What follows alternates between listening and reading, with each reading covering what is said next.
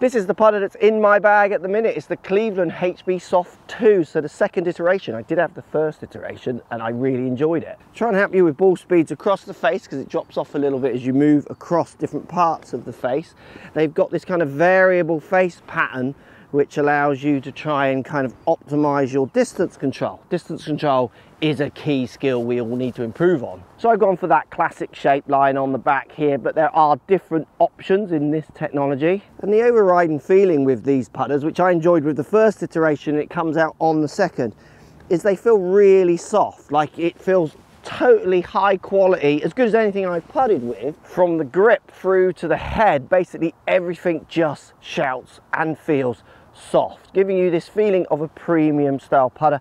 I love the shape, I like the straight lines. What do you think? Cleveland HB Soft 2.